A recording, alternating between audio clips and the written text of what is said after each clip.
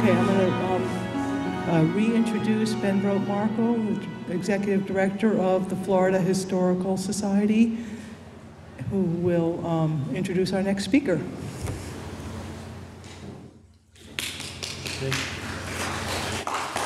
Good afternoon. Welcome back to the World of the Yearling Symposium. We have three more exciting speakers for you this afternoon. First up, excuse me, is Stephen Noll. Stephen Noll is a senior lecturer in the Department of History here at the University of Florida. The most recent of his three books is Ditch of Dreams, The Cross-Florida Barge Canal, and the Struggle for Florida's Future with David Tegeter.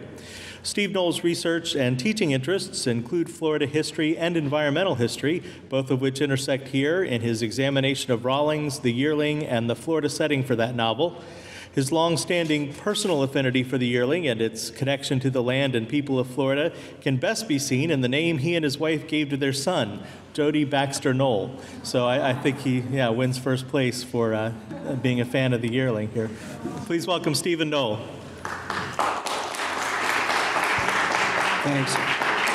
It does help that my wife's maiden name is Baxter, so that made it a little easier to think about that. But I'd like to thank my students for showing up here. I'd like to thank everybody else for coming on this interestingly bizarre Florida winter day. So thanks, welcome. Hopefully the first after lunch won't lead to lots of snoring in the back row. So hopefully we'll jazz it up a bit.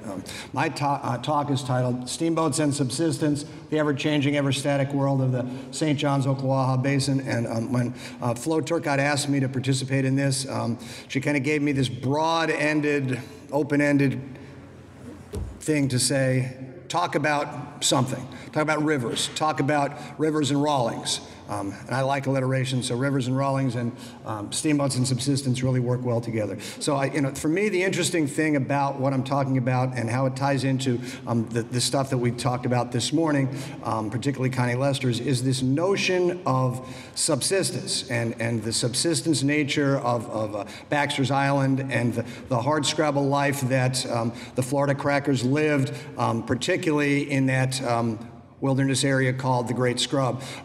And combine that simultaneously to the growing kind of market-based notions of Florida in the 1870s, as exemplified by the steamboats coming into this region. And certainly the area in which the Great Scrub exists between the Ocklawaha on the west and the St. Johns on the east is the area that is most penetrated by the steamboat traffic in the late decades of the 19th century. So it's kind of interesting. On the one hand, we have these people living this subsistence life off the land, while at the other time, this is the major area in which Florida is being modernized, if we can use that verb, during the same time period. So this is Florida, and it's not your eyes. This is a rather picture that's not very clear. This is Florida at this time period, and we're looking at the area right in kind of east central Florida, in which both the Yearling takes place and in which the steamboat era takes place. And steamboats obviously have to be involved on riverine traffic, and the major rivers in Florida are the St. Johns, the Swanee, which is not necessarily appropriate for steamboat traffic, and out on the Panhandle up here in the white is the Apalachicola. But the major one then is the St. Johns, which provides access to both the market and to bringing goods to market for people like the Foresters and the Baxters who live in what is now the Ocala National Forest. This is the St. Johns River. Important that it goes and drains the area of central Florida, which allows for penetration of steamboats, but also its connection to the Atlantic Ocean through Jacksonville. And the interesting thing is that connection to Jacksonville is only made possible by its relationship to the federal government, because Jacksonville's harbor is inland. All this part of the St. Johns has to be dredged. Dredging is expensive, dredging is problematical, so at a time period in the 1870s, right after Reconstruction, when Floridians, white Floridians returned to power, they're angry at the federal government. They don't like the federal government, except the federal government can provide the funding necessary for them to dredge their harbor. And in kind of one of the more interesting paradoxes the general in charge of dredging out for the Army Corps of Engineers, dredging out Jacksonville's harbor and making it accessible to... It's a truck outside. Man, if that happened in my class, I'd be screaming out the window. The general in charge of dredging that out for the Army Corps of Engineers is none other than Quincy Gilmore. Anybody know who Quincy Gilmore is? We don't have Florida historians here. Quincy Gilmore is the Union commander at the Battle of Olustee. So, here's a guy who, on the one hand, comes down here and is involved in taking back the state for the federal government, and, less than 20 years later is involved in rebuilding the state. So lots of that kind of interesting juxtapositions in this time period in Florida as white Southerners want to build up their state and have to utilize the capital that is only accessible from Northerners, often Northerners who had connections to Union Army and the Republican Party. This is the area in green of the Ocala National Forest of the Big Scrub, drained, as we said, on the east side by the St. Johns River and Lake George, which is not really a lake, but it's a widening of the river, and kind of like Lake Monroe, widening of the river down here near Sanford. And if you want a great book on the St. Johns and its relationship to that, Bill Belleville's River of Lakes defines this river in those terms. And on the west side, the Ocklawaha River, which flows from the chain of lakes in central Florida around where Leesburg is today, up here, and as we heard this morning, flows north and then flows eastward and comes into the St. Johns just south of Palatka, right across the river from a small town called Willaca. So this is the area in which pioneer families come to Florida. Subsistence pioneer families, and as we heard from Ann's talk this morning, people coming here with their oxen, hard scrabble families, large families, which again points out the problems in the Yearling with Jody Baxter as a only child. Coming down here, looking for a better life, looking for opportunity, which certainly defines Florida in all its permutations. People coming from other places looking for opportunity, whether it's opportunity on the rivers, whether it's opportunity to find a better subsistence lifestyle away from other people. This is what defines Florida. And certainly even today, on Tuesday I gave a talk at the Lemon Bay Festival down in Englewood about Florida environmental history, and I said, okay, let's talk about people coming in here. How many people were born in Florida? And not one in either of the two talks answered that question. So how many people here were born in Florida? Good, better. And not just kids, but old people as well. Older people, not old people. The only old person who's talking is me, so that's good. And it's not just white families involved in subsistence. African-American families newly freed from slavery, their goal at some point is to live that independent life, because their whole life they have been dependent. To live that independent life means to live the life of a subsistence farmer. So one thing that the Yearling really doesn't mention is the kind of racialized dimension of farm life in Florida in the 1870s, as hundreds of freedmen attempt to break the bonds that they had under slavery and develop an independent lifestyle. It may not be something where they get lots of money, but certainly it's something where they don't have to have any relationship to those people who they were dependent on before the Civil War. This is a cabin very similar to the ones that the Baxters may have had in the Yearling. This is along the Ocklawaha River, and an example, certainly not even planed, okay? We got the wood just taken from the trees.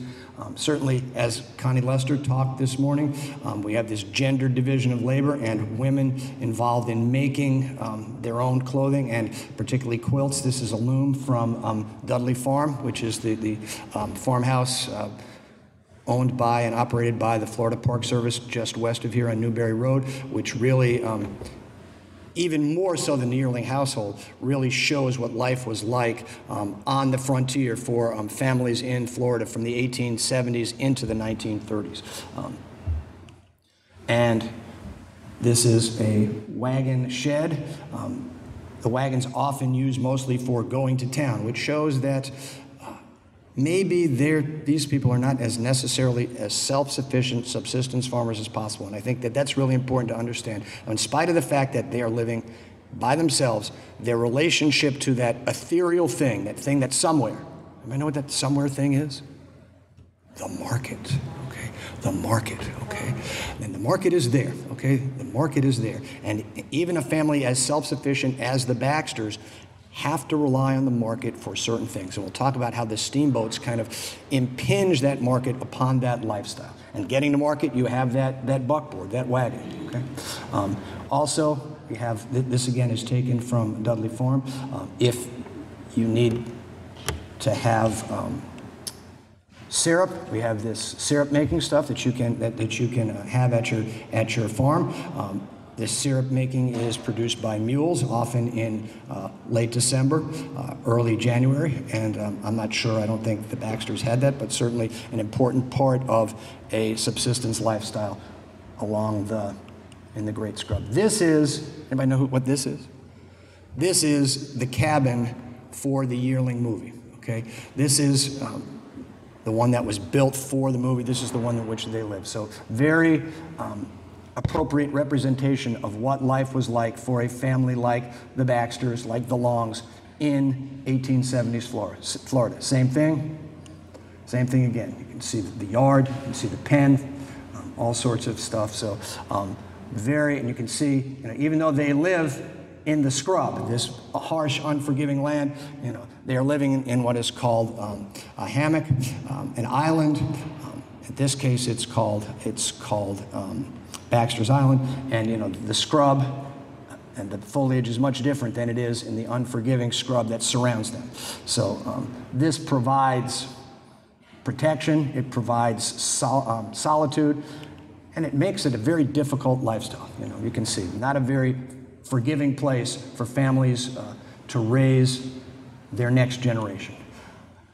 But alongside this unforgiving land is the beautiful, subtropical, wonderful Ocklawaha River, which provides the first avenue of commerce and tourism in 1870s Florida. And if you want to think of Disney World circa 1875, you got it right here, okay? People come to Florida to see the subtropical environment. And what people come to Florida? Wealthy Northerners just beginning to feel the effects of industrialization, of urbanization, looking for some retreat back to the natural world. And at this point, Florida is the natural world. Very different, very, according to the strange notions of these, very African.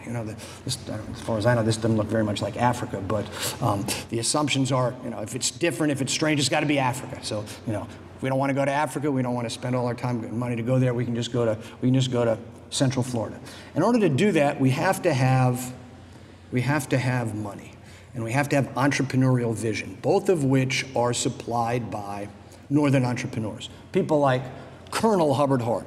Is he a colonel? Nah, he just takes that name because it makes him sound important, okay? And Hubbard Hart is from Vermont, comes to Florida in the 1850s, starts a stagecoach line, runs guns and cotton as a blockade runner for the Confederates during the war.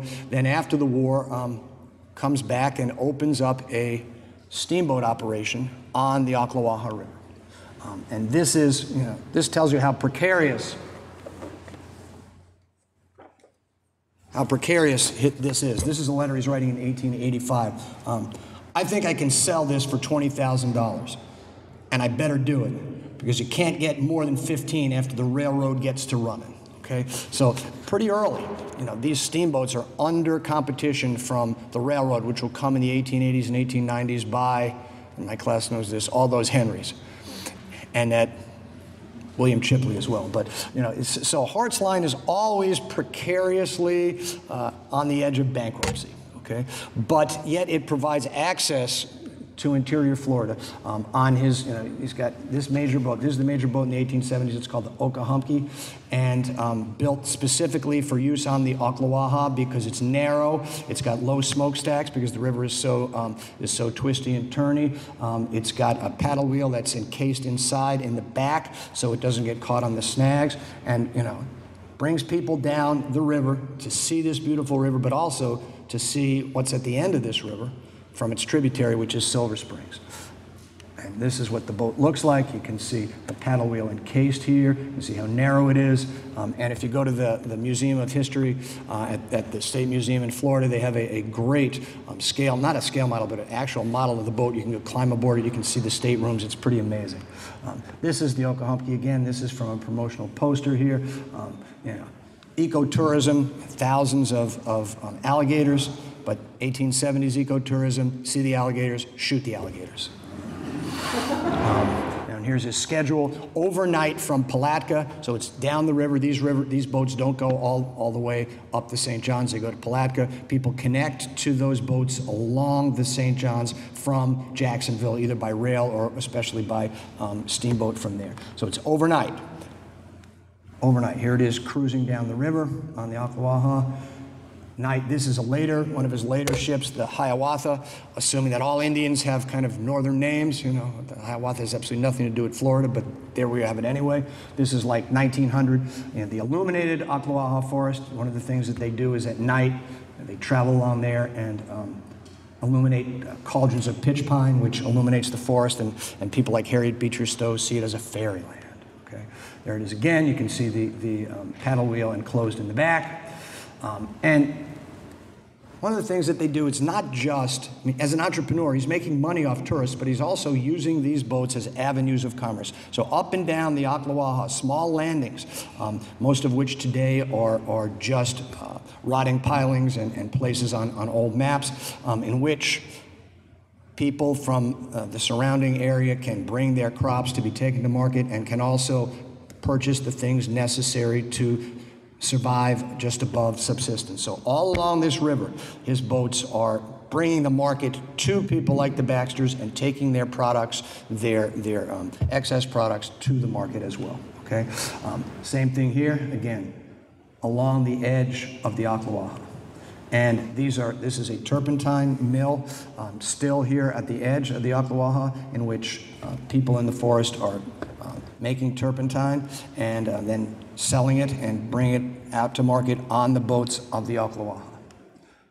And the key place where people go is Silver Springs. Okay, Florida Springs, even in the 1870s, are considered to be this ethereal, wonderful place, this wonderland that people, again, in the Northeast, wealthy northern tourists don't ever come to.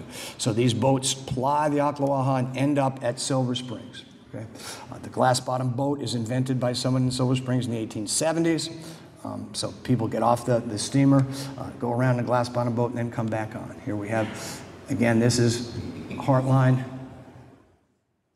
Silver Springs again, the steamboat there.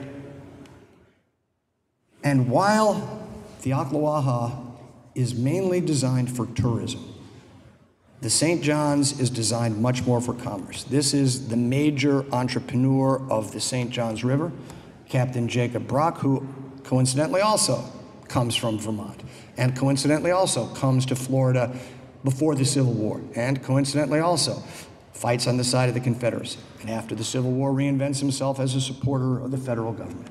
Now, this is his boat, the Darlington, which is a blockade runner, originally used as a ship along the St. John's during the 1850s, captured, and as a blockade runner. Okay, you can see captured in Fernandina Beach. Okay.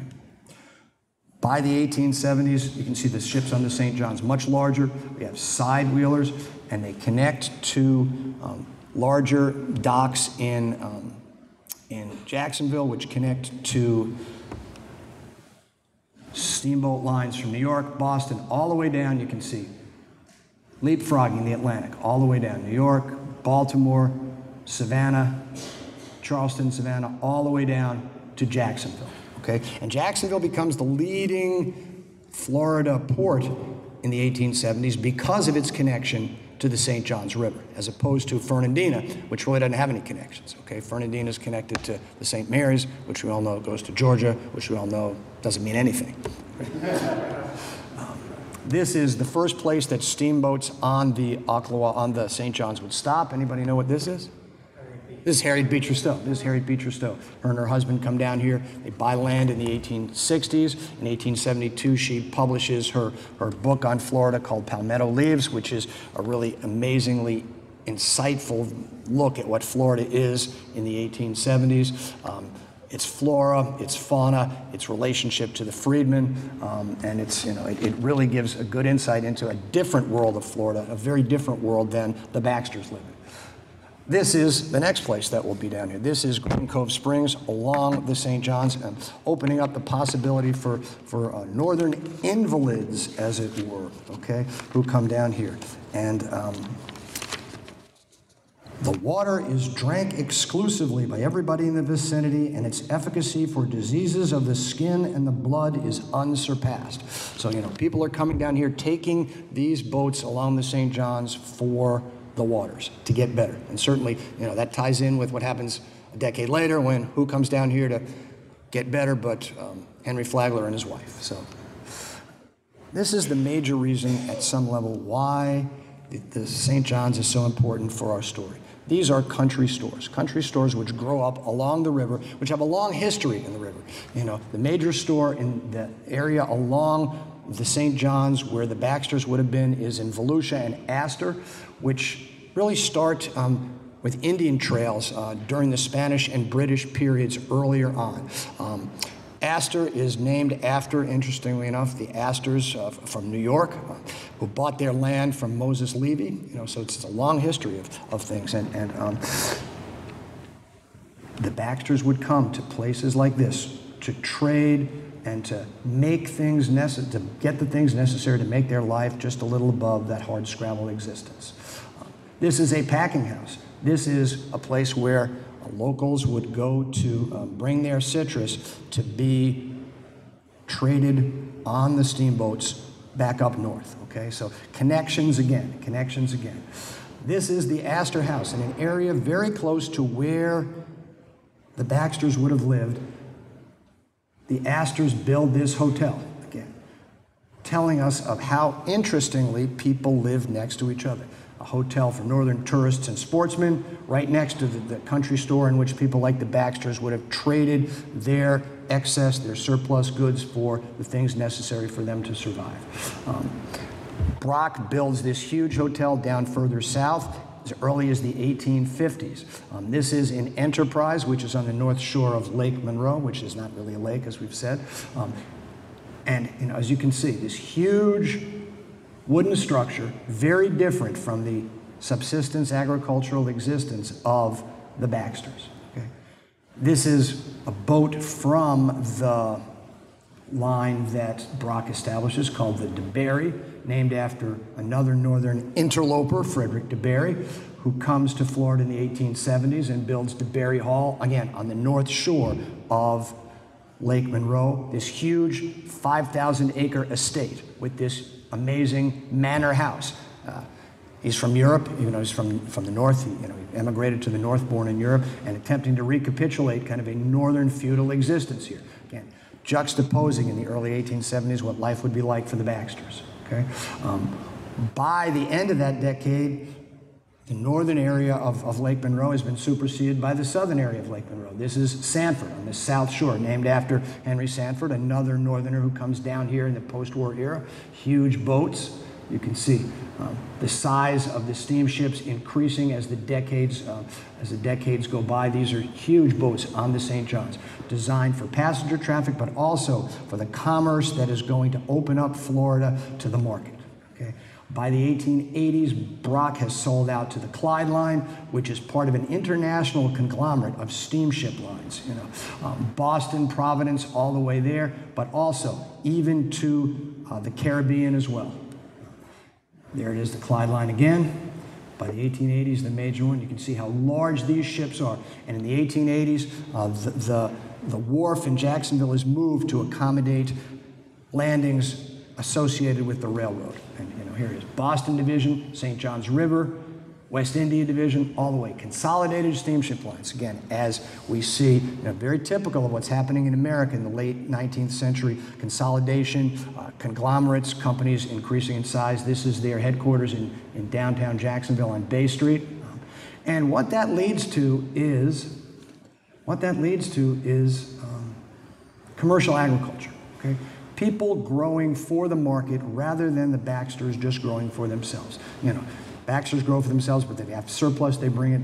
The railroad and the steamships allow for people to grow strictly for the market. And by the 1890s, you know, Florida has changed. The railroad, this is the plant line accessing into the central part of the state. This is the East Coast Railroad allowing penetration all the way by 1912 to Key West. And again, opening Florida to a very different kind of life than the Baxters live. And you know, this represents this transition point, as the large steamer on the St. Johns River represents the kind of living together of the subsistence life of the Baxters with the penetration of the market as represented by people like Hart and Brock and DeBerry. So with that kind of juxtaposition, I will end. Thank you.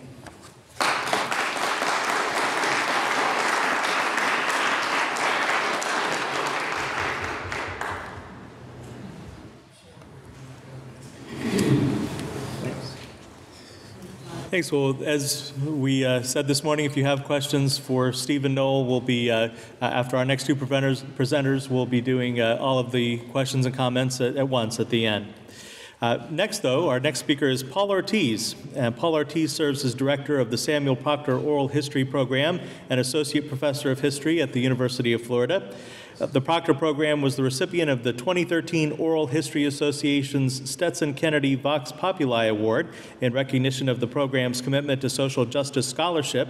His books include Emancipation Betrayed, The Hidden History of Black Organizing and White Violence in Florida from Reconstruction to the Bloody Election of 1920.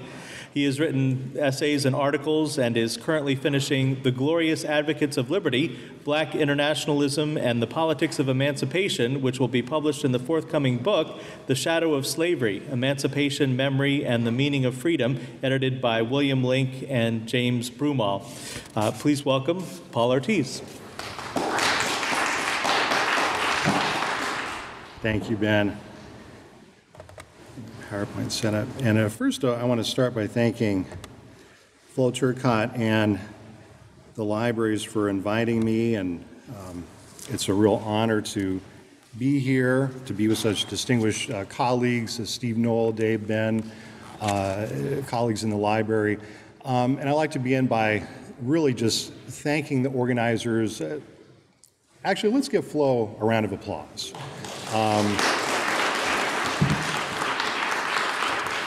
I know other people were involved in this, but Flo was the one that wrote me in. So for me, she's been the face of the Yearling Symposium.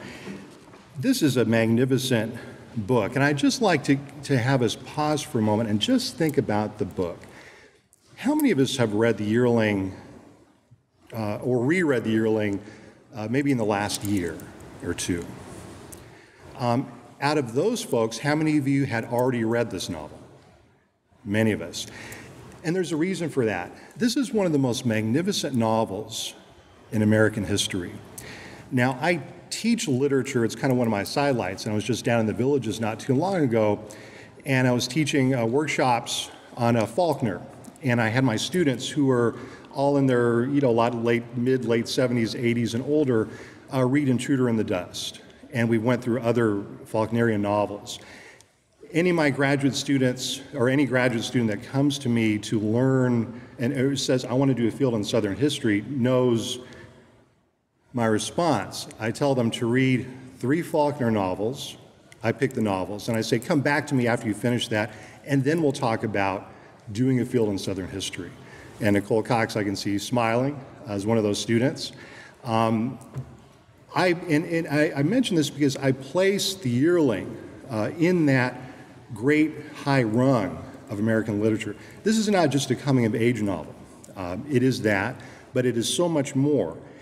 It is a novel that raises the most profound questions in the human condition, and it speaks to the topic of and the themes of what I'm going to touch upon briefly this afternoon. If you think of the questions that this novel raises, I just started scrawling a few down. What is happiness? What is the purpose of life. And those of you that study Greek philosophy know that in their conception, those two questions were exactly the same questions. What is the relationship between the individual and the society? These are implicit questions that are woven like very powerful threads throughout the entire novel. The time period of the Yearling, and now I want us to kind of get back into that world of the late antebellum South, the Civil War. I want us to ask some questions and think aloud about these questions. What was the impact of the Civil War on this narrative? We know Penny Baxter was a Civil War combat veteran. What kinds of experiences would he have had in the Civil War that impact his relationship to the broader society? In Rawlings's conception of politics, and usually when people talk about the Yearling, they don't talk about politics, but I want to talk about politics today. I would argue that the book is suffused with politics all throughout. And this is the first hint about a political conception of what's happening in Florida. And simply to echo my colleague Steve Noll, this is a world of tremendous ferment. If you moved to Florida, if you were black, white, Hispanic, Bahamian, if you were from South America, if you moved to Florida in the 1870s to get away from the political ferments sweeping the Americas, Florida was the wrong place to go, because Florida was in the center, as my colleague Flo can tell you, of all of those ferments, all of those controversies, all of the struggles over the relationship of things like technology, of commerce, just to echo what Dr. Noll was saying. And Marjorie Rawlins, in her work, and not just in the Yearling, poses a series of questions to us about change in society. And you see in this passage, she doesn't necessarily think that all of these changes are good. This is not a progressive conception of history where things are getting better and better and better as time wears on. As my colleague Dr. Lester can tell you, some people gain access to the land, many others lose access to the land. Some do fairly well, others are ruined, wiped out, homeless, have to leave. So the time period that the Yearling is set in, I would argue, and I'm just going to be provocative here, is the most important period of politics in Florida history. It's a time of tremendous political upheaval, interracial politics and struggle, Reconstruction. What role does Reconstruction play in the novel? The novel is set in Reconstruction. Again, there are hints kind of suffused throughout the book. But the world that Penny Baxter and his family and their peers create in the 1870s and 1880s is the world that Zora Neale Hurston is born into. It's the world that Stetson Kennedy is born into. It's the world that Jose Marti encounters when he comes to Florida in the early 1880s. It's the world that James Weldon Johnson is born into. So this is what I mean by this is a critical era. In many ways, it's still the world that we are born into. Now, I've made the statement that I want us to think about the people of the Yearling, the characters, the communities, for a moment just in political terms. Penny Baxter doesn't just work. He doesn't just raise a family. He isn't just a husband. He would have thought about politics. How could he have avoided thinking about politics? This is Florida. This is Reconstruction. This is a time of tremendous change. Today I'm going to talk a little bit about a political party that people like Penny Baxter and others organized in the 1880s. This is one of the most important political parties in American history. It was an experiment in interracial politics, and it was one of the first of its kind. It was called the Independent Party of Florida. It has been all but forgotten, not necessarily by historians. Florida historians like Dr. Noll, Dr. Davis, and Dr. Lester talk about the Independent Party, but when I talk about it in my classes to students who are increasingly born in Florida, they know next to nothing about it. And one question I have is why? Why have we forgotten this remarkable experiment in interracial coalition building. Now, I just finished an essay on William Watson Davis, who wrote a book called The Civil War and Reconstruction in Florida. And this is the first full-length essay that tries to grapple with the legacy of that astonishing book. It's almost 800 pages long. John David Smith convinced me to read the book for the third time. If you know John David, you realize that he's very convincing. But John David was putting together a book on the Dunning School of Reconstruction and Civil War Studies. And if you know about the Dunning School, you know that they had a particular interpretation of American history in the 1870s during Reconstruction. And their conception overall was that the enfranchisement of African Americans had been a tragic error, and that white people suffered, that black people suffered. It was an era of tremendous corruption. And actually, my Florida students still know that story. If they know anything about Reconstruction, they know what the term carpetbagger is. Now, fewer of them know what the term scalawag is, or was, right? But it's amazing to me how Davis's thesis continues to resonate somehow. I've talked to high school teachers and they say, well, I don't teach that. But somehow it continues to resonate and percolate in the society. This idea implicit behind it that disenfranchisement was a good thing. And I think this goes to the core of why we are having problems today in the society about settling on this question of who has the right to vote or who should vote, and how easy do we make the right to vote. Now let me turn back to the world of Florida. And I learned a lot about Florida. I've been learning a lot from my wife, who's a native Floridian. Sheila was actually the rodeo queen of Homestead, Florida in 1970. So she taught me a lot about the state, but I learned a lot about it as a graduate student doing research. My dissertation, Ben mentioned the book Emancipation Betrayed, was based on that dissertation research. The book I wrote was, or the dissertation was really on African American political struggles in Florida from about Reconstruction to the Great Depression. But C. Vann Woodward is talking here in this particular passage in Origins of the New South about why is it that so many small Southern farmers are living hard-scrabble lives. And this is a whole section. We talk about living in the scrubs, how difficult it was. But the question that I have is, why do people live in the scrubs? Now, Rawlings's interpretation, her analysis in that previous passage suggests tensions in the society. It isn't just that Penny Baxter wants to raise his family in a kind of independent way. It's that there are a lot of political and economic tensions happening on the mainland. But this is another tension.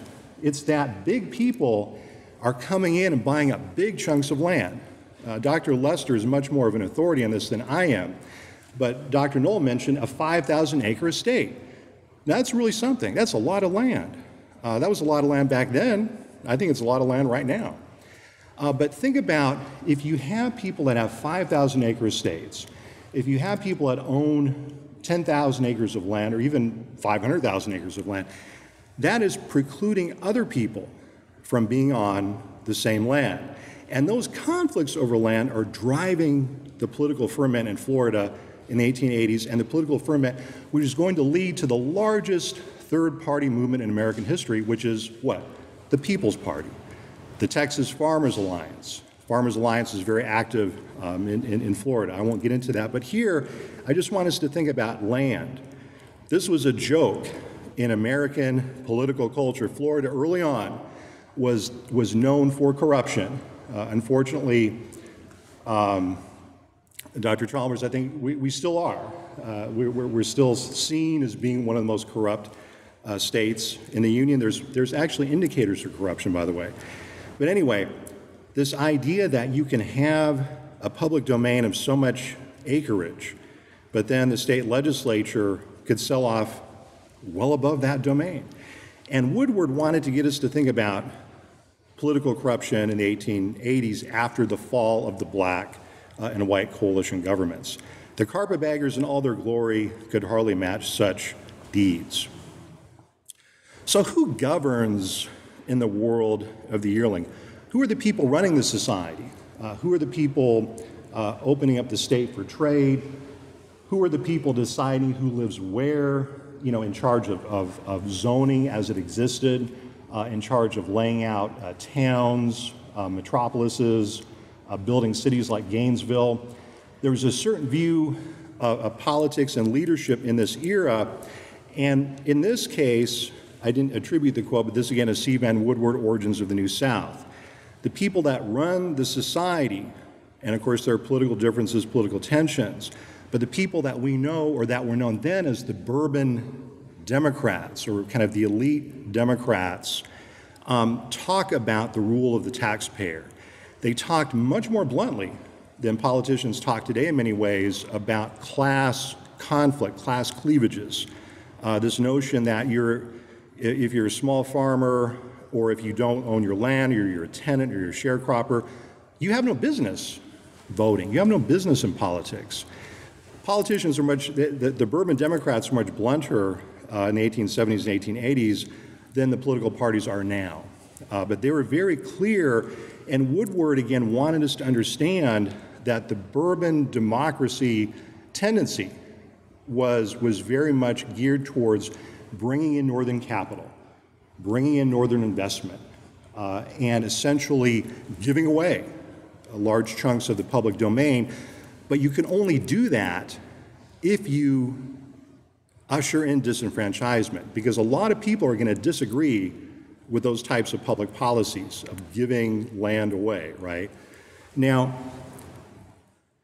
the world of the Yearling is a world in which people are trying to, eke out an existence, trying to care for each other, to love each other. Penny Baxter has this desperate, you can feel his heart, what he's trying to do for his child, the children that they have lost, that he and his wife have lost, the lack of resources. If you have a chance to kind of retrace Marjorie Rawlings's footsteps, and you ever come across a small cemetery in one of these towns that used to exist and no longer exists, you will understand the depths of tragedy. And see some people shaking their head, row after row. And remember, Penny Baxter, early in the novel, talks about taking a penknife and carving the name of yet another deceased child. And today, these cemeteries tell a sad tale, row after row. Little Joe, age 2.5, died of tick fever. Sally, attacked by a bear. Another child. Tick fever was often used as the cause of death. I'm not a medical historian, but I think in many cases, tick fever was probably over-attributed. It was a major factor in disease and death, but again, you see row after row of this in these cemeteries. This is a hard-scrabble life, but let's ask ourselves why that is. Did it have to be that way? People in Penny Baxter's generation would say no. We can create a different kind of political system, a more democratic political system, where the world can be fairer, where not everyone has to live that hard-scrabble life. That was the core of the Independent Party platform, which I'll get to in just a second here. But this is a prelude, and this kind of gets to the core of what I wanted to say about black and white interracial coalition politics. African Americans are not prominent in the Yearling, but they're there. There's a little couplet or a little poem that one of the characters cites during the course of the novel. I won't get into that. But this was a prelude. And I talked about this in my essay on William Watson Davis. And this is something that, again, has been completely almost erased from popular understanding of Reconstruction era Florida politics. Not just in Florida, but in the other states. Because every state had a moment of interracial promise, where black and white and sometimes Hispanic people got together and began to organize, began to think about what's our common interest. You know, if I'm in the Baxter family and I'm struggling to make ends meet, and I look across the way and there's a black small farming family, the way that Dr. Noll was talking about, maybe color of our skin is the most important factor of our lives. Maybe our enemy is not each other. Maybe it's the railroad coming in and taking all this good land that's being given to them by the state, not just in Florida, but in Georgia and Alabama, all the way to California.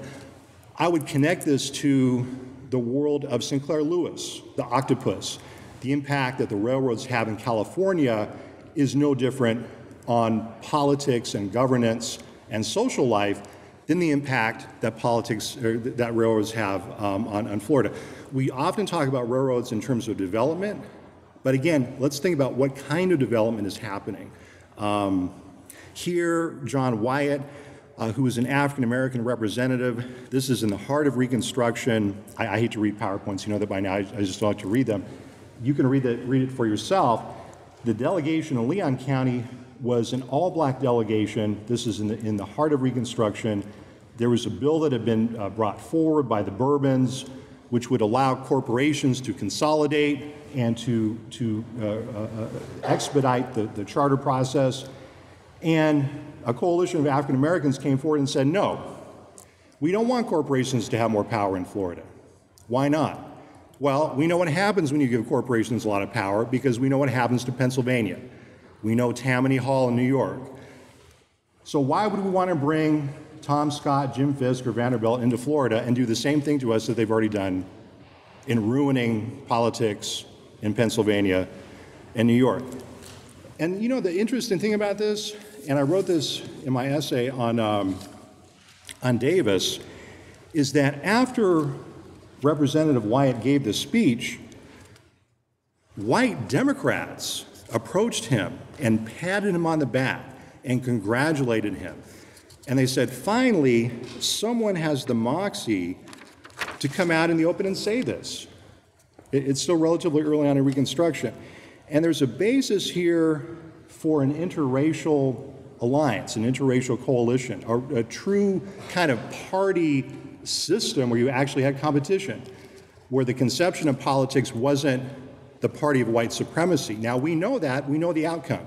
We know that the Democrats become the party of white supremacy, and that the Republicans fall into disrepair and all that. But I'm trying to get us to think about these possibilities, that this world that we've forgotten, that we should remember.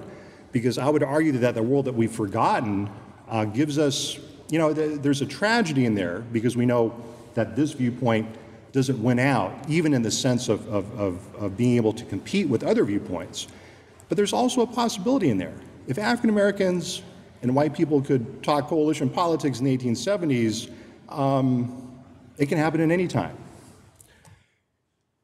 So there are two visions of politics during Reconstruction and in the fateful election of 1884, which Penny Baxter would have participated, would have voted in at least, would have heard stump speeches.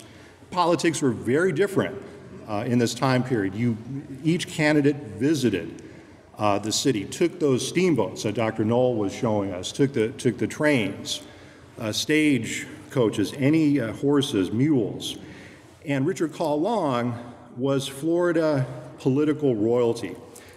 Many of his relatives had been or would become legislators, one former governor, and he is selling a conception of politics and labor.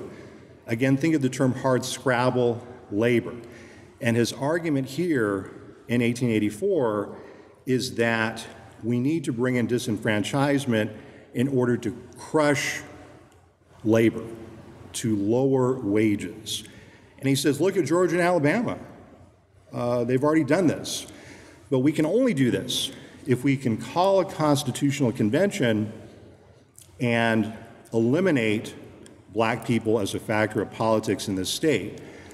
Those of you that know Florida history know that the tragedy is even broader than disenfranchisement. The tragedy is that when that convention is called, a whole raft of measures are passed by the Constitutional Convention to not only disenfranchise African Americans, but to make it progressively harder for white Floridians to get involved in politics, to run for office.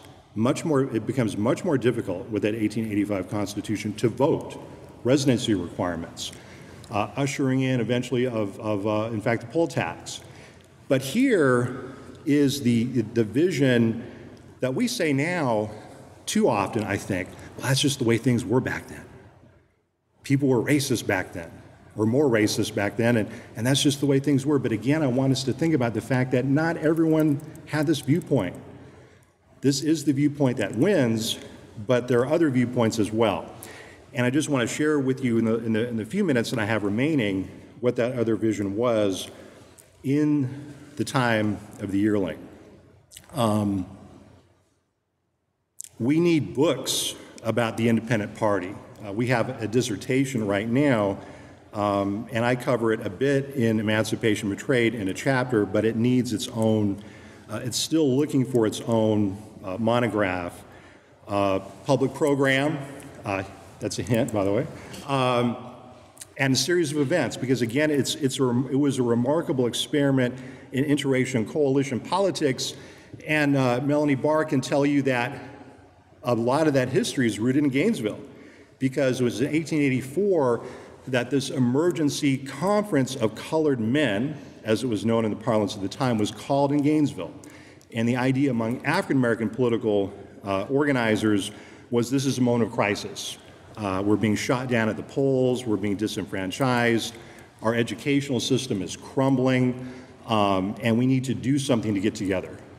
So these discussions about forming an interracial political party with dissident white folks who already see that the party of white supremacy is not giving them what they thought they would get, right? And so they're beginning to mobilize Gainesville as a center of interracial independent party politics. The gubernatorial candidate, by the way, for the independent party was a Confederate war hero, Frank Pope. But African-American leaders said, we have to meet these guys halfway. We're going to have to just live with the fact Frank Pope may not be the person we would have nominated for governor, but we think he's got a fighting chance. So let's support him. You can see the plank. I'm not going to read it for you, but again, think of the world of the Yearling. Think of all of these small farmers living hard scrabble lives. This was a political party that was for them. It wasn't for the big Tom Scotts, Jim Fisks, Vanderbilts. This was a party for small farmers. And this is why it was able to recruit so many African Americans and a significant number of small white farmers. We're not sure how many, but they're there. And we know this because there was a contested election hearing where people gave testimony after the election, and many people who talked about trying to vote but were prevented from voting. And when you look at these contested election cases during Reconstruction, in general, the testimony is given by African Americans who were shot, beaten, or brutalized for trying to vote, and they gave testimony. In 1884, it's a little different, because now there are white people giving testimony about being shot at, run out of their towns, their businesses shut down if they were small storekeepers, or threatened with reprisals of some kind or the other. But again, this is a party for people like Penny Baxter. This would have been his political party. We don't know if he would have joined. It may have been too dangerous. You got those wily neighbors, right? Dr. Noll, I'm guessing the neighbors may have been on the other side. I don't know for sure. But you have here just kind of a glimpse of a different kind of worldview that, if it would have been put into place, would have led to a much different Florida. The last thought I'll leave you with is that in terms of social and economic and health indicators, by the 1890s and the early 20th century, the health indicators of Florida and Mississippi in terms of infant mortality, disease, and many other factors are virtually identical. And Dr. Lester has done research on this. So Florida is more like Mississippi than it is like just about any other state. It didn't have to be that way. It could have turned out differently. And the world of the Yearling, if you think about the passion, the love, these are families that are trying to make up for things that the state should be helping them with, that things should be, there should be a society where land is more equitably owned. You shouldn't have a society where people can come in and build enormous acreages and estates, and then you have other people who are working as convict labor. And I think that's not something Marjorie Kinnan Rawlins is explicit about, but her deep concern and her care for her characters suggests to me, I think, I don't know this for sure, but I think she would have joined the Independent Party. But anyway, I'll stop there. Thank you for your forbearance. And again, I appreciate the invitation to speak.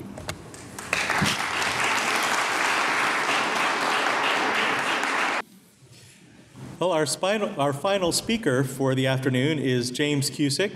James Cusick is curator here at the P.K. Yonge Library of Florida History. He's president of the Florida Historical Society and is active with other organizations as well, including the Florida Humanities Council and the Gulf South History and Humanities Conference. Jim is author of the book, The Other War of 1812, The Patriot War and the American Invasion of Spanish East Florida, and co-editor of the book, The Voyages of Ponce de Leon, Scholarly Perspectives with Sherry Johnson. His current research is for a new book called Colonial Crime, Cases from the Records of Spanish East Florida. Please welcome James Cusick.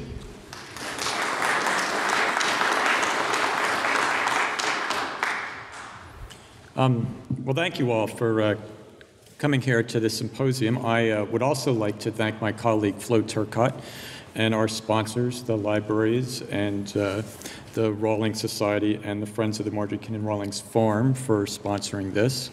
My session, or my presentation, will be kind of a wrap-up of a lot of the things that we have been talking about today, and I think you'll find that it sort of echoes many things that the earlier presenters have been saying. So the title of the talk is Eyewitnesses, or Eyewitness Accounts of the 1870s, the World of the Yearling, as seen by visitors to Florida. And in contrast to what we heard about this morning, when the first two presentations told us about people who lived the life of the Baxters and lived in the Big Scrub, this paper is directed more at people who visited Florida. They didn't live in Florida. They may have spent only a few weeks to a few months here in Florida, and they were usually from the north. And the two things that I want to make a point of in the talk is first, that a lot of these people coming from the north, they already had a preconceived idea of what Florida was going to be like before they got here. And also, when they wrote about Florida, they tended to focus on what was picturesque or exotic, or what was different from what they experienced in their lives up north. And so the questions that I want to address are, first of all, why did they have this preconceived notion of Florida? Kind of like today, when people think of Florida and they think of golf courses and Disney World and timeshare condos and beaches. It was the same in the 1870s. So why was that? And the second thing I want to look at is what they tended to focus on when they came to Florida, and what kind of how that compares with the world of the yearling that Rawlings told us about. All right. Well, for the first question, why did they have preconceived notions? Well, for one thing, by the 1870s, there were a lot of people writing about Florida, and they were well-known people, and they were writing largely for a northern audience. Here's a good example. Thomas Wentworth Higginson, who was in charge of one of the black regiments here in the Civil War, the South Carolina 1st, goes on to become very well known in academics up in New England. He's a friend of Emily Dickinson. And in 1870, he publishes his work, Army Life in a Black Regiment, which includes many allusions to Florida because his regiment was very active on the St. Johns and St. Mary's River. And just to make the point, just a quick excerpt from his work. Down here at the bottom, he's talking about Jacksonville. And what does he have to say about Jacksonville? He says, the wharves were capacious, and the blocks of brick warehouses along the street were utterly unlike anything we had seen yet in that region, as were the neatness and thrift everywhere visible. It had been built up by Northern enterprise, and much of the property was owned by loyal men. All right, get the gist of that? The best parts of Florida were the parts that were built by Northern investors. Well, Higginson was very well known, but what about somebody that was internationally famous, like Harriet Beecher Stowe? All right, she also, as you heard, came and settled in Florida. In 1873, she publishes Palmetto Leaves, rather an ironic work, because Stowe actually takes to task this whole idea of the picturesque Florida. Again, I'll read just a brief remark from her book. She says, now tourists, northern tourists, and travelers generally come with their heads full of certain romantic ideas of waving palms, orange groves, flowers and fruit, all bursting forth in tropical abundance. And in consequence, they go through Florida with disappointment at every step. All right, now the irony of that, of course, is that Stowe herself is probably the one who most creates this tradition of the picturesque. Her book is filled with anecdotes. It's filled with elegies to the Florida countryside. And many people who write later, if you look in the 1880s, things like Petals Plucked from Sunny Climes and other books like that, they model themselves very much on Stowe. So at the same time that she's deriding this, she's also actually kind of one of the lead authors who perpetuates this idea of Florida being a place of quixotic and picturesque kind of scenes. Another one by Sidney Lanier, famous poet from Georgia, Florida, its scenery, climate, and history. Again, just a short quote from early on in this work. The water turkey, which we know as the anhinga, is the most preposterous bird within the range of ornithology. He says, it is not a bird, it is a neck. Good description of an anhinga, but you get the kind of idea of, I mean, this is something that you wouldn't see, up north. And so he calls attention to it. His book is filled with, kind of little pieces of writing like that. And then finally, also in the 1870s, you get the production of Picturesque Florida, which comes out as a volume and which also comes out in Appleton's, also directed at a northern audience. Filled with these scenes of gigantic plants that are larger than life, and hound dogs and poultry and pelts and wading birds and things. I mean, all these images that that people begin to have about Florida. All right, well, the three people I'm going to talk to you about are not famous people, or at least they're not as famous, and they're not published writers, but they have many things in common, at least with Higginson and at least with Stowe, and also with Rawlings. Because, for one thing, they're all Yankees. They're all from the North, all right? There's George Whitwell Parsons, born and raised in Brooklyn. There's Martha D. Allen from Philadelphia. And there's Abraham P. Leach from Jamaica, Long Island. All right? These are the three people I'm going to talk about. They're all well off, as Steve Noll and Paul Ortiz reminded us. They're affluent people. They're all well educated. They would have read these authors that I had just shown you. And they all had a predilection to write. Some of them published. Some of them just liked to write. They wrote in journals and diaries. George Whitwell Parsons started writing a diary when he was 22 years old. He was still writing diaries when he was 72 years old. He kept them for the better part of 50 years.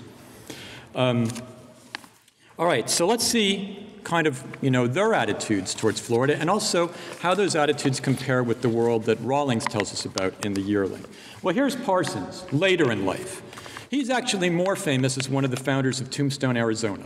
New York kid, didn't like New York, wanted to get out in the wilds. His first excursion into wildness was Florida, came in 1872, 1873, 1874. Later on went west. His diaries have been here at the library. His Florida diaries have been here at the library since the 1930s. All of his diaries ended up in California, where he died. But for some reason, the executor of the estate said that the University of Florida might be interested in his 2 diaries on Florida that he wrote as a young man, and they sent them here, along with another box that apparently contained a stuffed alligator.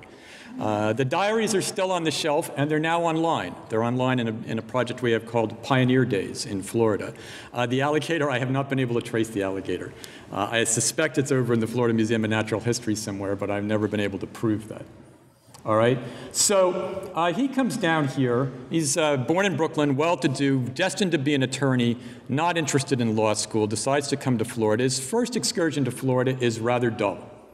He goes to Fernandina and Jacksonville. If you read the entries, he spent most of his time walking on the beach in the company of attractive young women, picking up shells and talking about business at the local shops. And that's all he did for weeks and weeks and weeks on end. It's a bad diary, all right? Goes back to New York, comes back to Florida. Second time, this time he decides, I guess he wants something a little bit more exciting, so he heads for Key West. And there, although it's a very different environment from this big scrub environment we've been talking about, he definitely encounters a world more like the world that the Baxters are used to as he goes through the Keys and to Biscayne Bay and into the Everglades. Here's an example of, on one of the keys, Pine Key, he says, near our anchorage was a small settlement of Bahamians, or Conks as they are called. They are English and intermarry and are people by themselves. And then he goes on to say, we tried for some snipe last night but failed. Food is rather bad, half-cooked bread and bacon. I'm astonished that Ross hangs on as well as he does. He seems to be able to eat the food and not suffer from indigestion, right? So he's down there in this world of wreckers and turtlers, very diverse. There's Cuban fishermen down there. There's, you know, white and black residents. Very different from what he had seen up in Jacksonville. Instead of walking with young ladies on the beach, every beach he goes to down there, the same story, and here's one of them. He says, spent the worst night of my whole existence, I believe, last night. The mosquitoes were something I had never imagined them to be. And he goes on to say, while walking, I heard a noise of machinery in motion, something like a sawmill or something like that. He said, startled, I stood for a moment and listened, but only for a moment did I stand, and then I ran. The noise was explained by a cloud of mosquitoes that had discovered me and were coming for me. I legged it, and they after me. I was not quite devoured, right? Every time they put ashore, this is what they're greeted with. A lot of you will remember Patrick Smith's famous scene in A Land Remembered, where the mosquitoes descend on the herd of cattle, and the cattle are killed, suffocated, smothered under the mosquitoes. Well, I mean, this was something that is well documented in these diaries by this fellow from New York, all right? And finally, he also goes bear hunting on the beach. Now, why is he bear hunting on the beach? Well, because it's turtle season. It's sea turtle nesting season. And the bears are going out to the beach to dig up the nests to eat the eggs. And so the hunters who want the bears are also going out to get the eggs, but are going out also to catch the bears whenever they can find them. And he says the turtle will lay from 1 to 200 eggs at one lay, so old Bruin had a rare feast. So old Slewfoot, if he had lived down by the North River or Biscayne Bay, would not have had to, you know, kill people's sows. He could have gone out and had quite a feast for himself, you know, out on the beach during turtling season. All right? Let's turn to a slightly different account, one that's much nearer to home in terms of the Yearling. And that's the impressions of Martha D. House, who comes from Bering Street, Philadelphia in 1874 and travels in Florida with her husband, Charles. Now, these are pictures of them probably about the time of their marriage when they're in their 20s, in the 1850s. They were much older when they visited Florida, probably in their mid-40s, all right? But what did they decide to do? Well, you've already heard, actually, what they decide to do. They go on the Okahumpkie, up the Ocklawaha River, all right? This is the popular thing to do at the time. And Martha, Miss Allen, writes an account, kind of a log, of their trip. She doesn't use any proper names in it. Everybody in the book is named as, she names herself the scribe because she's writing it. There's the professor. There's the general, sounds kind of like Gilligan's Island. There's someone called 7/8. I've never figured out what 7/8 is, but I think it's a young girl. And I think she's 7/8 because she's a teenager, so she's only 7/8 of an adult. She's not quite an adult yet, but she figures in it. And in this log, Martha Allen talks about all the things that you've heard about from Steve Noll. She's fascinated by the turns and the windings of the Ocklawaha. They go on the pine torch trips at night where, it's described as being, like a fairyland. She's fascinated with the wildlife, with the waterfowl. She notes that there are people on board up on the upper deck who are shooting the alligators, and she complains the gunners are a bothersome set of fellows, crack-whacking at the animals, not often to their damage, but making the alligators scoot before we can see them, all right? So, a lot of this stuff is very similar to what you would read in Palmetto Leaves or in other books that would come out in the 1880s. Of great interest, at the beginning of the trip, someone is sitting in the front of the boat, the bow of the boat, and they're reading from a book out loud to an audience. And what are they reading? They're reading Palmetto Leaves. Brand new, right? It's only been out a year, 1873, 1874. And later on, there are passengers who are flipping through a book of prints that they're looking at. And what are they looking at? They're looking at picturesque America, the same thing that I showed you before. So here are these people who are down here looking at Florida. Florida is right in front of them. They're watching Florida. And what's their reference for Florida? It's these books that are written by guides for northern audiences, which they have obviously brought down with them. Another interesting kind of interplay with wildlife, probably the best quote in the whole thing, is she goes ashore to get souvenirs. And here's her comments on souvenirs. She says, most temptations cost more than 25 cents. Scribe, that's her, thought she would like the simple and unadorned tooth of an alligator, but the price was $2. It's a lot of money in 1870. For one of the size of her thumb. A fine wing of the pink curlew cost $2.50, and a duck without stuffing, $2, all right? The pink curlew was the roseate spoonbill. And so I've included a roseate spoonbill, and you can see his attitude about the idea of losing one of his wings for $2.50, right? But this is what was for sale, in Silver Springs and Palatka. This is, and in Jacksonville, this was very common for these types of souvenirs to be available.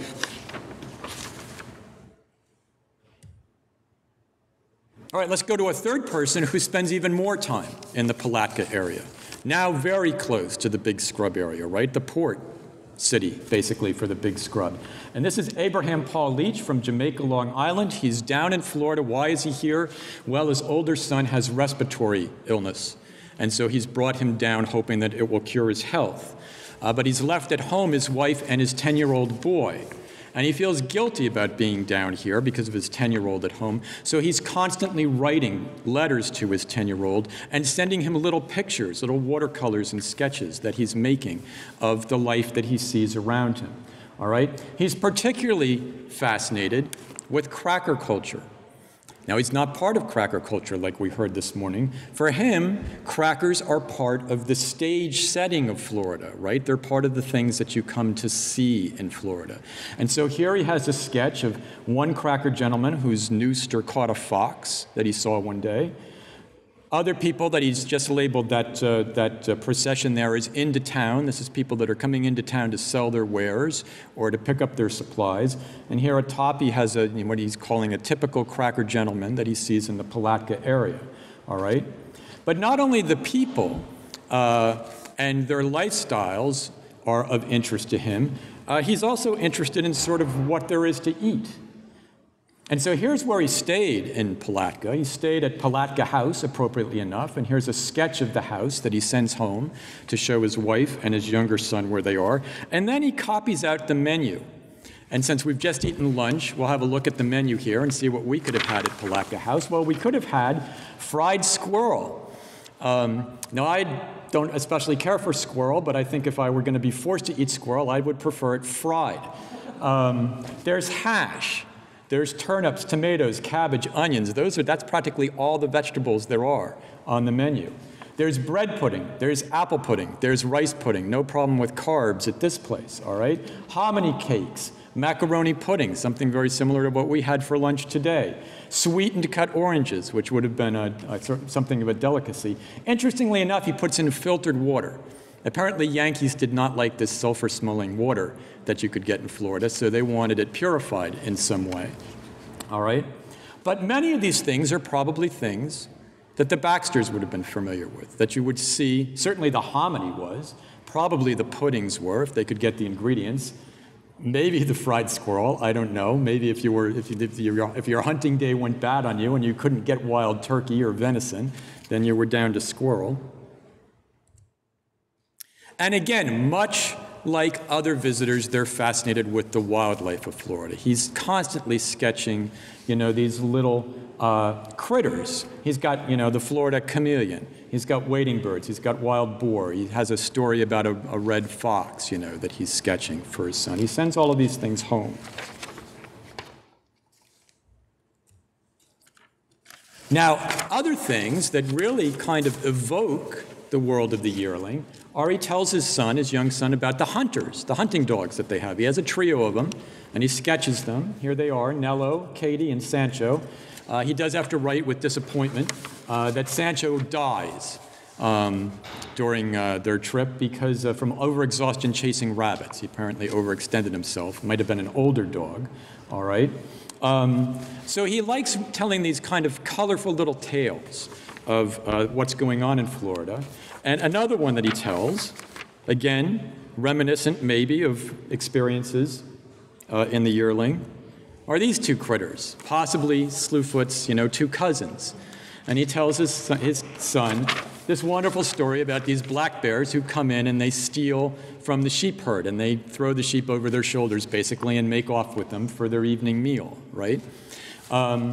So again, this whole idea of Florida as a picturesque place, as a place, exotic and different from the world that Northerners know, is very much carried out. And remember, these are private writings. I doubt whether any of these were ever intended for publication, although Leach did run a newspaper for a while up in Jamaica, Long Island, and some of these may have been intended eventually, as little anecdotes that he was going to tell in the newspaper. Other anecdotes, Steamboats again, right? Tells there's an incident while he's in Palatka of someone falling off a steamboat and drowning. That one is not the Okahumpky, that's the Ocklawaha. But he tells a long story about this unfortunate man who falls off the steamboat and they're not able to recover his body, and he's presumed drowned. In another case, he tells a story in verse, an actual poem, about a lodger who decides to play a prank and puts an alligator in his room to scare his roommate. But unfortunately, it's not his roommate, it's his landlady who goes up the steps and releases the alligator, and the alligator comes roaring out of her and she falls down the steps, okay? Again, these are little incidents, one of them probably taken from life, the steamboat one, the other one probably just made up. He draws a lot of alligators in the course of his trip. But there's this fascination with what I would say is the grotesque or the outre, right? Things that are out of the ordinary. All right, so if we look at all these things, and we look at these several examples of what Parsons wrote, of what Allen wrote, of what Leach was writing and sketching, what's the one thing that's clearly missing from them? Well, this is one of my favorite illustrations from Harper's Weekly. This comes out at the end of the Civil War, 1865. It's called The Great Southern Labor Question. And here you see probably the stereotypical Southern family, plantation family, on the porch in the shade, the man taking his ease at a newspaper. And here standing is no longer a man who's a slave, but a black man who's free. And notice that he's standing very much in the stance of a soldier in a regiment, just like the black soldiers. If you go and look at Harper's and you look at the engravings of the black soldiers, they stand exactly like this. And he's got not a gun over his shoulder, but a hoe, right? A garden, agricultural implement. And the caption, which you can see coming from the man reading the newspaper, says, quote, "My boy, we've toiled and taken care of you long enough. Now you've got to work." All right? And this is Harper's satirical look about what might happen in the South during Reconstruction. This idea that, freedom is one thing, but surviving and economic survival is another. You've got all these people down south now who have been freed from slavery, but they have to make a living. They have to feed their families. All right. So So that begs the question then,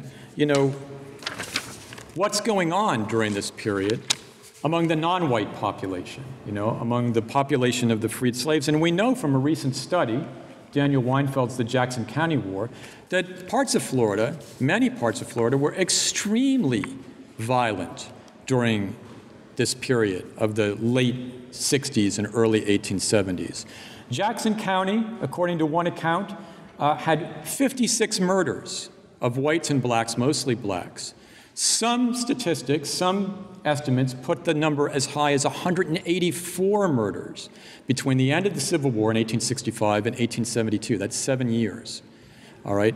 That is a very disruptive, lawless, violent, difficult, dangerous type of society. All right?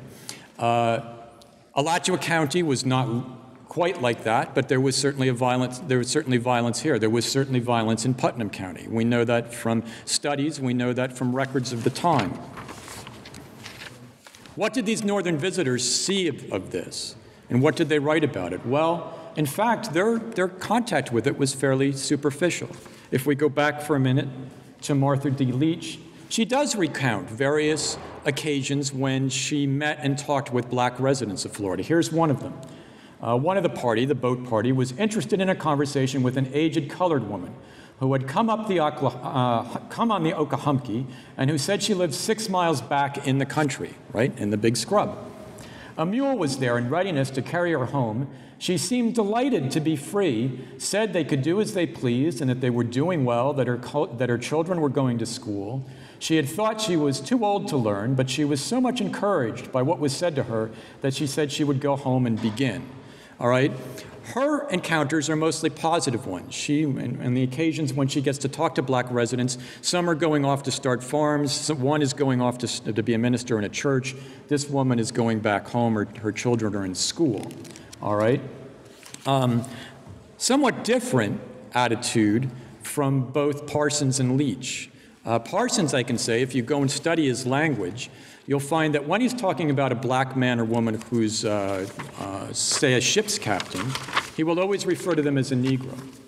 But if it's a laborer or a servant or anybody that's in a subservient capacity, he will always use a derogatory term, always. And his diary is just, peppered with these remarks. Leach from New York, not much different, all right? Here's another one of his little curiosities, his little quixotic incidents. Maybe not so funny as the one about the bears, right? This one, he's writing to his son about a black man who's been arrested and is being led off to jail. You can see that the man has his elbows pinioned behind his back and tied up. He's being led, I think, by the classic, sort of pot-bellied Southern lawman there. There are other black individuals, maybe family members that are accompanying him, and then a couple of people maybe with guns, further back. It's naive, it's innocent, and yet looked at, knowing the background of this time period and looking at it from a modern period of a point of view, that's a slightly stressed, tense scene there, a scene of somebody being led off basically in a mob, right? Because we know from historical accounts what the ultimate result of an arrest like that might be. In another case, again, and as an anecdote for his son, he has this image, right, of black men being tied up in bags, basically, to run a sack race down the main street in Palatka for the entertainment of visitors, right? What are we seeing here? Well, we're seeing a very innocent, very naive version of Jim Crow. This is Jim Crow, right? This is debasing of people. This is demeaning of people. This is putting people in subservient or lower statuses. Now, not all of his illustrations are like that. I mean, he has many illustrations simply of people at work. That's a cobbler's shop up in the corner there. These men down here are grinding vanilla leaves, which have been brought in from the countryside. These are porters, probably working along the wharves where the riverboats are. So he has a mixture of images here. But I think the point is that it's a very complex world this world of the 1870s. And even people that are coming as visitors are seeing primarily the side that's been advertised to them. But once they're down here, they can't help but see the side that Ken Rawlings is projecting, the side of hard scrabble, the side of subsistence, the side of racial tension, the side of potential violence. So their version of 1870 has, I think, many repercussions or many sort of reflections in the world that Marjorie Ken Rawlings creates in the Yearling. There's a lot of similarities. But at the same time, this is a view sort of outsiders looking at Florida rather than insiders. And outsiders that have been, in a way, prepared before they even get down here for seeing a Florida that has already been depicted to them or for them in a certain way. So I'm going to conclude there, and I guess we'll be moving to questions and answers. Thank you.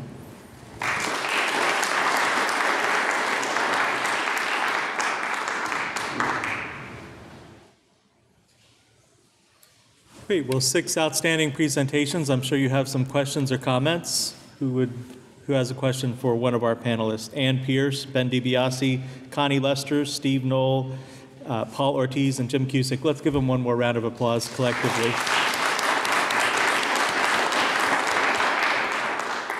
Any questions for any or all of these folks? Yes. I have one written down for Ann Pierce.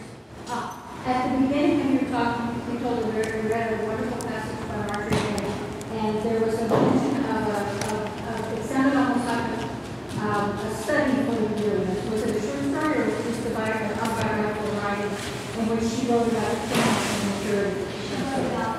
When she was writing about her own premonition of maturity? Okay, that was from a Family Circle article that was written about her. It's in my bibliography. She was quoted. Quoted is what I read. The author had written about her life. The date of that is 1943 Family Circle. And I have a citation. Another question or comment? Yes. I have a question, man, knows what it's going to be. And I have already talked about it. I had thought that Jody's grandmother was Grandma Hutta. Could you tell us who that grandma really was? Well, as far as I can tell, she was a friend of Penny's from his bachelor days, perhaps. I don't, she was not related to her. In fact, we know from the story that Florrie and Jody stayed with her while Penny was off in the Confederate Army. Florrie didn't get along with her, and each scene where she comes to visit, well, when just Penny and Jody go, they have a big time. They're welcomed, and there's a jovial attitude, but when Florrie goes with them, it's much more tense. And the interchange between the dialogue between them is rather, some of the statements are funny. It's an interesting interaction. It's not portrayed in the movie at all, that interaction. Well, what was Ori's mother's name? Ori's family name was Eyewitness. I don't know what her mother's name Alvarez. was, her family name. The passage that I read says that he took his wife and child to the river to live with his crony grandma. Yes. Does anyone know what crony means? Yes, it's a I thought it was a friend. friend. It's a friend. It's a Friend, buddy. yeah. So not really a relation. No, they weren't. Right, yeah. Somebody you hang out with. Uh-huh. Somebody you send your family to one town. What do I should call her grandma? Do you know who the prototype for grandma was? No, but I do know in one of her articles in Max and Marjorie, she keeps telling Max that she's not going to reveal the story. It would solidify the story in her own mind if she gave too many details of the story to him before she finished it. But she did say, you're going to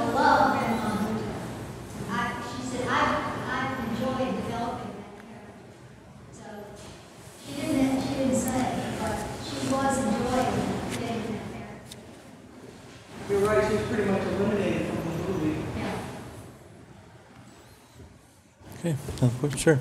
I wanted to ask about these images that you showed. Are they available online? They will. We have not scanned this particular manuscript, but there's about 62 of them. And there's the churches in Florida, Florida churches, a lot more wildlife, a lot of fascinating box plots, and Proctor Cabin. Well, this is particularly interesting to me because at the tenant house at Marjorie Rollins, we talk about there being no screens, only shutters, and it has bricks and pilings holding it up, and so many things that this has the image of, and it's really nice to get that reference. Yeah, I've looked at his images of the churches and compared them to photographs and postcards, and he was pretty accurate. So I think he's probably doing an accurate sketch of the buildings. Yes. On this morning session, so perhaps something was covered.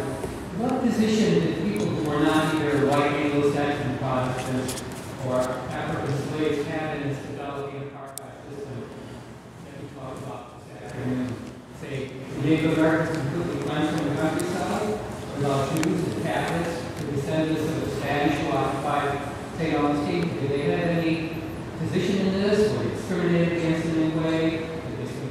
Away from it, or whatever you can say about it? Yeah, it's an excellent question, and we're increasingly, in our understanding of Florida and in the South, we're increasingly raising these same exact questions. I mean, there are dissertations being written right now about this very topic. At almost the same time, Florida is really thrust in the middle of politics in Cuba. Because in the 1870s, Cuba was still 90 miles off the coast of Florida.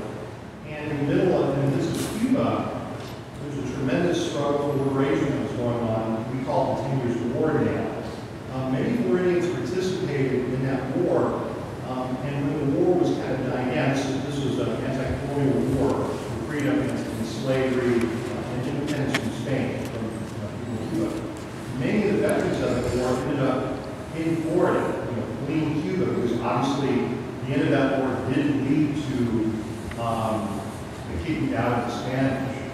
So places like Key West, Tampa, Ybor City, Jacksonville, generally urban areas or kind of city areas increasingly become the homes of the exact individuals that you're talking about. What kind of stance do they take as their position in society? It depends.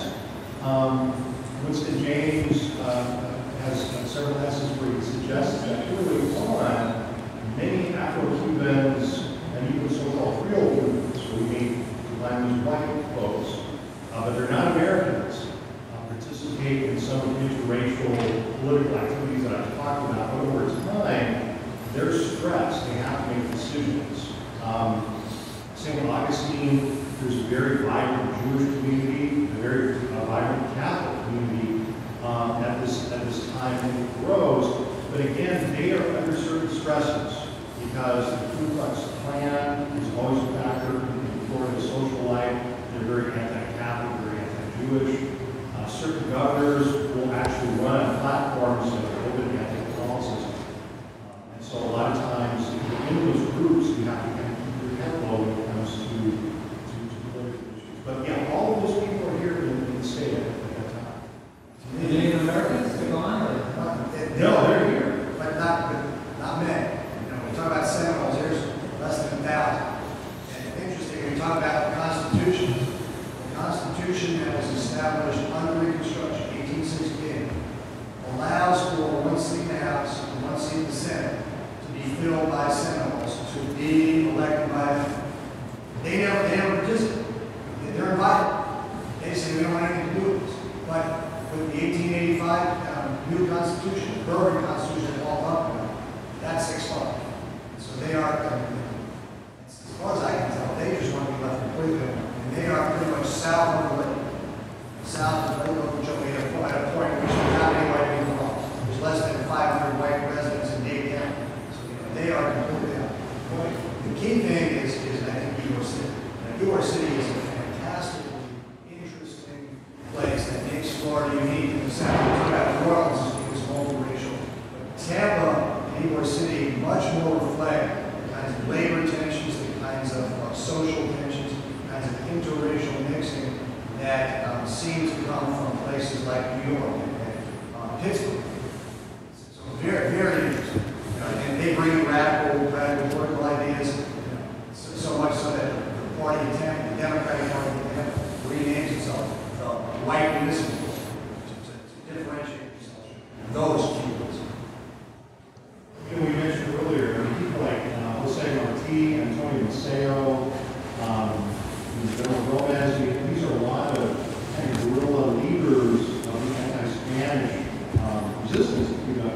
it's no surprise that they come to Florida and they're looking for support. Key West and the cities like Noll saying go to Jacksonville, they find a lot of support for what they're trying to do in terms of this kind of anti-colonial war. But in terms of Native Americans, there's another tragedy we often forget, which is that as the wars against the Apache kind of wore down in the Southwest, many of them were actually kidnapped, abducted, and interned actually in St. Augustine. They were prisoners of war for almost 25 years. So there's I think 300.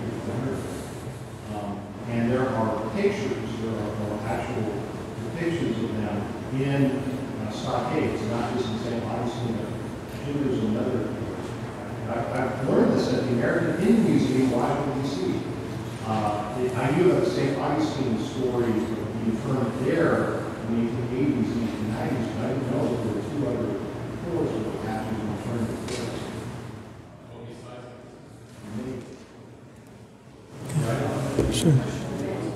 Sure.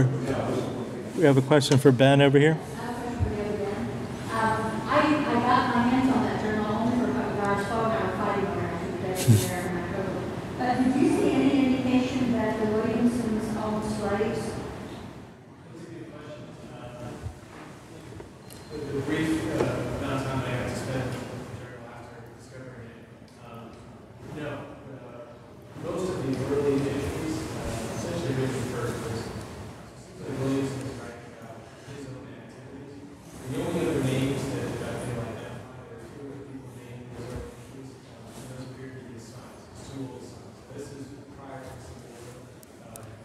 Both of those, both of the sons were killed. But up to that point, there's that mention of his two sons and two other individuals, but there's no indication that they were any slaves. A follow-up. Did you happen to notice a page, I believe it's from 1872, in which they note that they had paid various workers to harvest cotton? Yes. Did you assume that those are black workers or white workers? I don't know. Very interesting. I think that was after the Civil War. It was.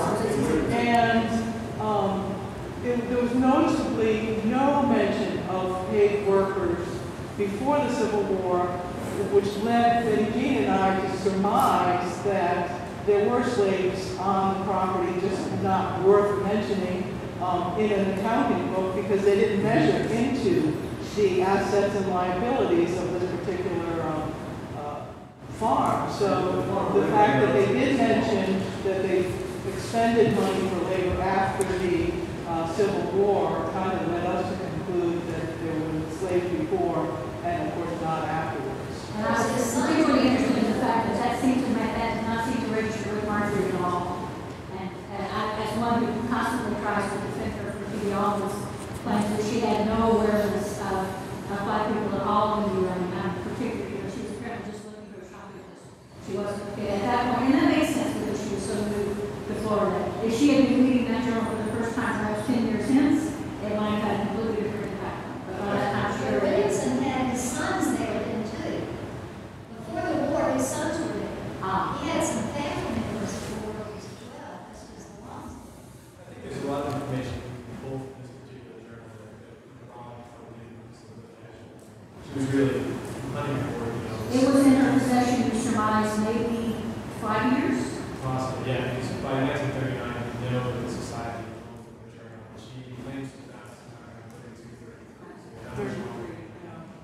How much time she spent actually digging through the journal researching. From what I find, she never actually transcribed the journal. She pulled bits of information, mainly the shop notes, but really all she was looking for. Probably didn't realize how important and essentially just standing to the society. For future generations of research, we're here to look through. So, yeah, I think this is really important for a lot of reasons. We probably pull a lot of information about the use of slave labor and those. Like I said, it's a very small operation. It was just this subsistence operation. They may not have employed slave labor. Like I said, they had 10 children, most of them died. In the early years of childhood,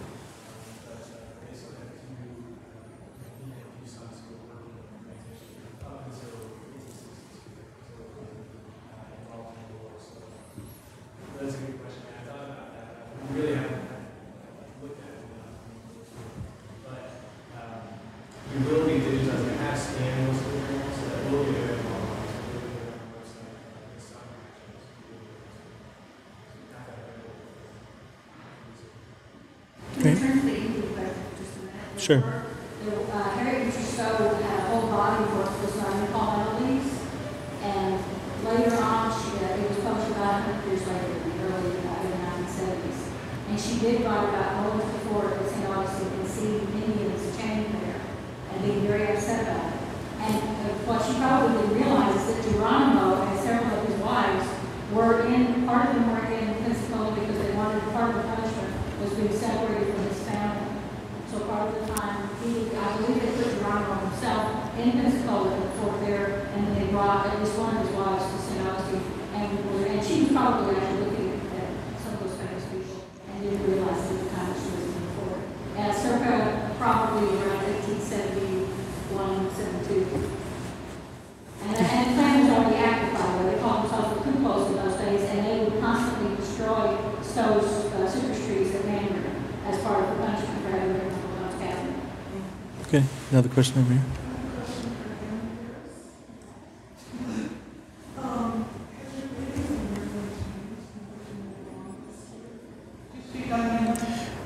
She asked if my reading of Yearling had changed, knowing the long history. It's changed, and I can't say it's just the long history. I think walking past Island and seeing that sand road that she talks about Jody running down for the first time changed my life. I mean, I could never read it again without feeling that excitement.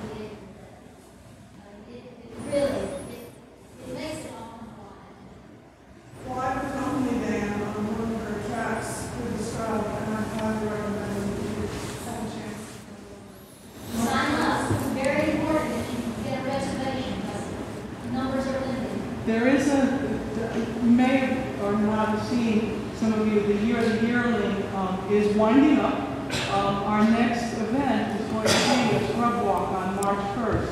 It's a great time to go. There are not too many chiggers in early spring in the Great Scrub along on the Yearling Trail, and Anne will be leading this walk. So sign up, and if you're interested, like Anna says, it's a really moving experience.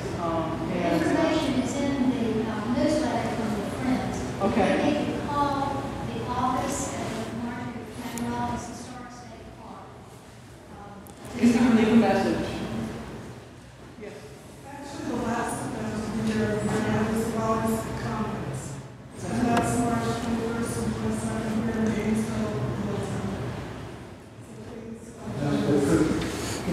That's the kitchen. No, it's the Right before that. There is one that cook thing in the kitchen. Baxter Rations program at the park. On March 22nd, the same time as the conference, we end up overlapping each other. We are having a cooking program. They've already rehearsed on Woodstone, and then they'll be going out demonstrating. I also want to point out that we have some special yearly one-day passes for any state park in the system. There's 171, I think, right now. It's good for up to 8 people in a vehicle or 2 people walking through and assess the springs at Silver Springs, Wikiwachi. But they're over there. She has them. So if you want to get one, please get one on your way out, because these are special for this year. And they haven't paid on them, but I've been told that that will be ignored. Expiration date. The Baxter Ration program is at noon on the 21st of March. Saturday, 22nd. 22nd. Okay.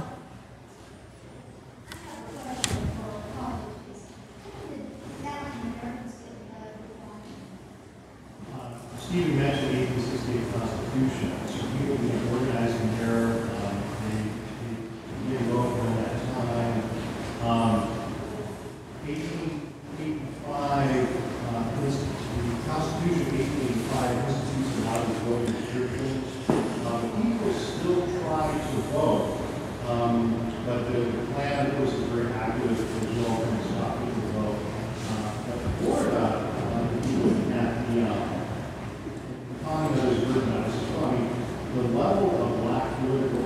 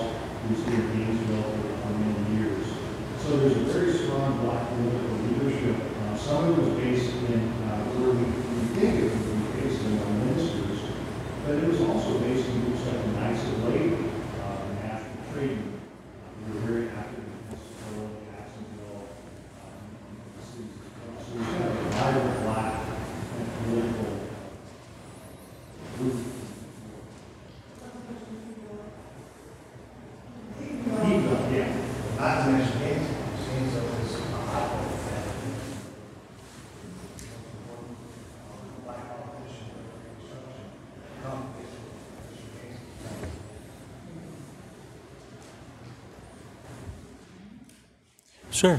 Question for Connie? We talked about this much, such a wonderful conversation about it. I just wanted to take the Connie the opportunity to tell, especially the students who may be here, how difficult and challenging it is to locate some of the dates, some of the numbers that you rattled off of your paper, which is fascinating to me because you were able to actually find out the number of farms, the number of homestead claims that were in Alachua County in the 1880s and in Volusia County. But that's not something that was easy to come on. So make sure the students know that. And it's actually quite challenging to find out, especially southern claims and their information.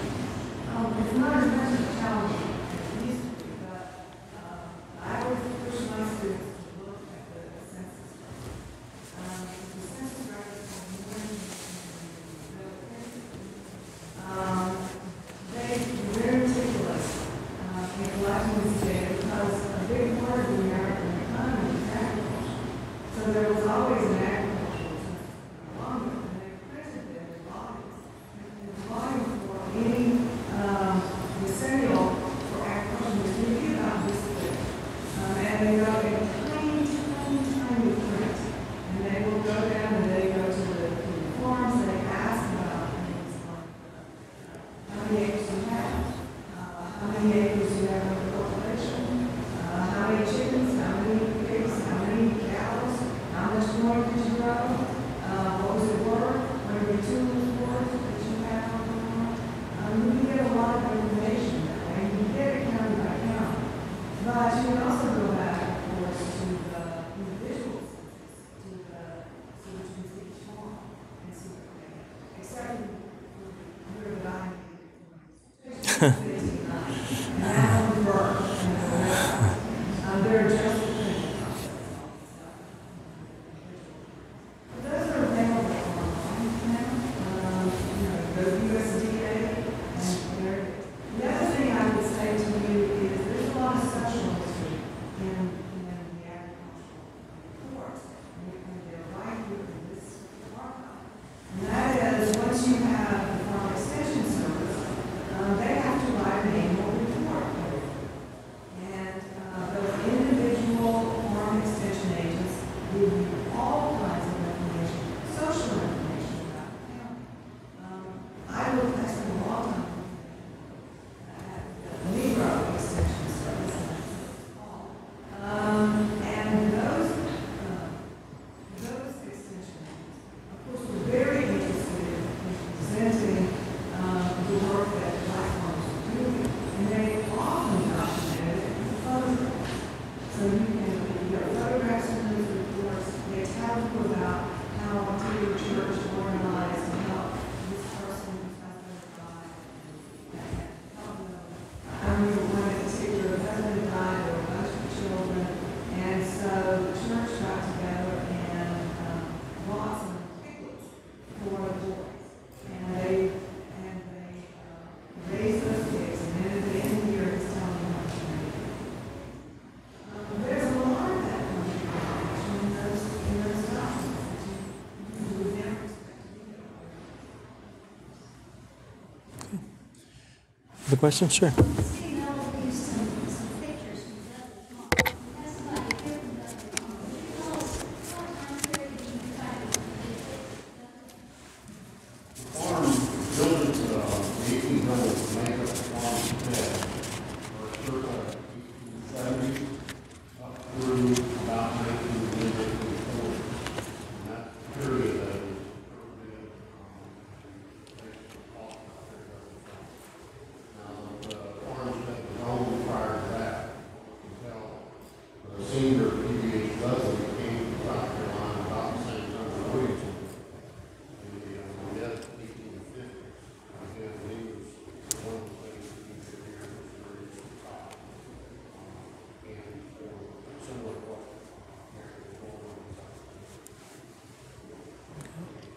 Good. Any other questions or comments? I wanted to make a comment. I wanted to thank all of our panelists for bringing together all of these amazing, disparate primary sources under this umbrella of the world of the Yearling.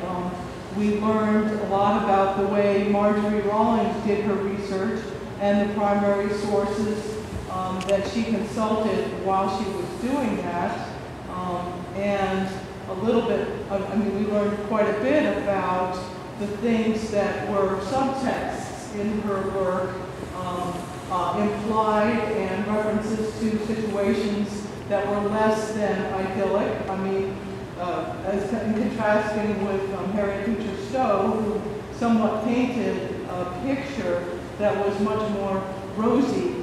And we saw in Jim Cusick's papers how Northerners kind of, the seeds of that whole wild and wacky Florida were sown in that period where Northerners were writing back to their families about the crackers and about the African Americans in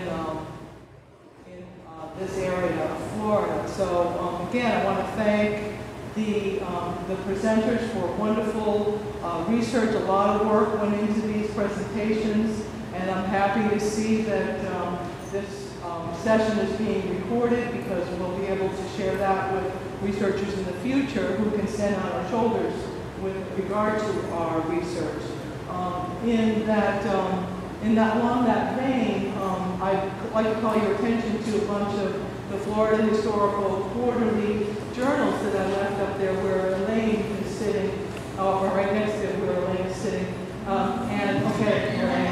talk about the t-shirts too. The article that I wrote that was referenced earlier in Connie's talk, or in Ben's talk, there's 3 copies of that article in that journal. I hope you'll pay attention and look at the Florida Historical Society and consider becoming a member. They do great work there, and lots of programs like this. I've gone to Turcotte and different places around the state for events that they've sponsored. So not only would I like to thank my employer, University of Florida, but also the Society for participating in this, agreeing to participate, and Ben for moderating this group. I think, let's hear it for Ben.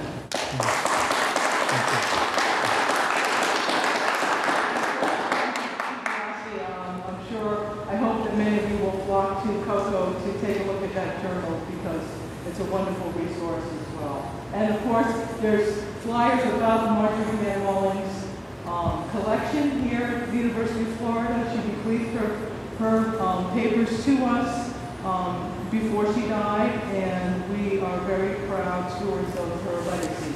And I'd love to work with you if you want to further research, hear something that you want to learn more about today. Absolutely get with our panelists or with me, and we'll connect you with these resources.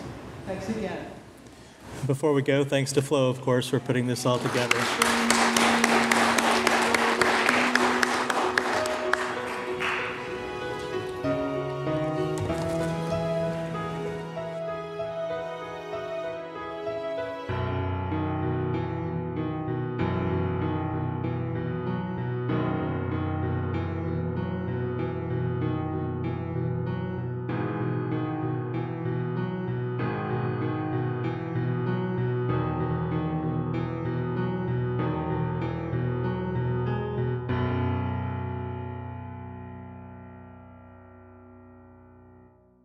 Thank you.